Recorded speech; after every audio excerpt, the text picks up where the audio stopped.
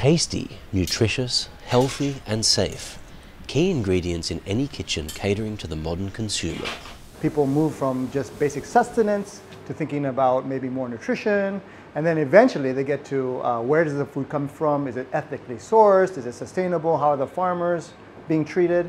With an appetite for protein set to increase exponentially in the Asian market, people are asking more questions. From protecting animals, to diving deep into the ocean to look at plastics and other contaminants that are of growing concern to our health. Unfortunately, the way that we are emptying our ocean, catching fish and other seafood from the ocean is not sustainable. Producing more than 60% of the world's oxygen, the ocean's overall health depends on the health of its marine ecosystem. Companies like Avant, the first cultivated fish producer in Asia, are focused on sustainability through proteins curated from cells. We formed Avant with the goal to use our technology to produce fish and seafood products so that we do not need to go and catch fish from the ocean, so that we can leave the ocean to replenish itself for a healthier planet. Avant's technology turns cells plucked from fish into products like restaurant-ready fish fillets and fish maw, with a range of other offerings in the pipeline. Starting with starter cells, stored at a temperature of -180 degrees Celsius, production commences in a small tea flask. As cells multiply, they are transferred to larger containers from 5 litres to 50, 200 and ultimately 2,000 litres and beyond. As the bioprocess takes place, the volume should be optimal for the cell density in the container. Restaurateurs and their customers are welcoming sustainable and ethical suppliers, but there are concerns around safety, health, genetic modification and quality of the resulting product.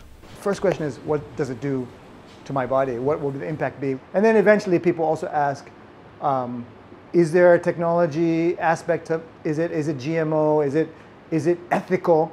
These kind of questions also come up. The Avant team follows strict guidelines that aim to alleviate safety concerns as well as optimize the final product's taste and texture.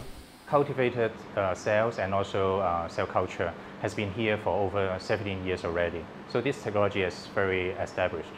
And genetic modification is one of the ways that make the process easier, but it's not a must. So at Avant, we have a strict policy. We do not use any genetic modification technique, or we do not modify the cells genetically. Nutritional value can also be controlled during the process. Different ratios of fat cells to muscle cells can be chosen to suit dietary requirements. The cell growth process itself also needs to stand up to scrutiny. Traditionally, a fetal bovine serum was used to culture cells. But now, Avant has developed a cell culture nutrient that is not only serum-free, but also free of animal components. When we grow the cells, we provide them with simple nutrients, for example, glucose, amino acids. We use purified water to dissolve all this mixture of feed, and then we filter the feed with very special types of filter that even the virus cannot pass through, so to provide very clean culture medium of feed to the cells. And at the same time, when we culture the cells, we do it in a clean room, so in which the room is free of microbes, dust, or other undesirable contaminants from the environment. So from using the clean feeds and also the clean room, we basically do not need to add antibiotics. So the final product is basically contaminant-free. The flow-on effect is improved cost-effectiveness in the production process. We have quality control to make sure the genetic stability of the cells, and also there will be no mutations in the genes. And also our company has strict policy that we do not use any genetic modification method, because this method is not a must in cultivating cells. We have other better methods to do so.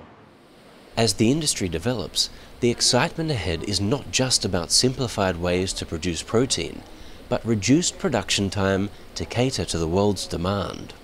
Growing fish from fries to a sizable fish in a fish farm takes plus or minus 12 months. In our case, our process takes roughly about 2 months. So it's drastically reduced the production time. Singapore has established new regulations to govern the use of this technology. Cultivated meat products must be approved before selling to the public. Safety, taste, nutrition, and environmental sustainability may be the reasons why consumers will prefer cultivated meat. We may in the future wonder why we ever produced meat using animals.